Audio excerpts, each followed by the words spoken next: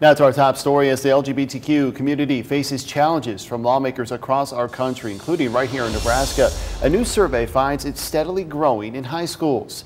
Nearly a quarter of high schoolers identify as LGBTQ, according to the newly released data from the CDC. Its latest report includes information collected in 2021. And the population's risen 15% since 2015. More than 12% identified as bisexual in the 2021 survey, while over 3% of respondents identified as gay or lesbian. The CDC says this growth could have something to do with how its questions are worded.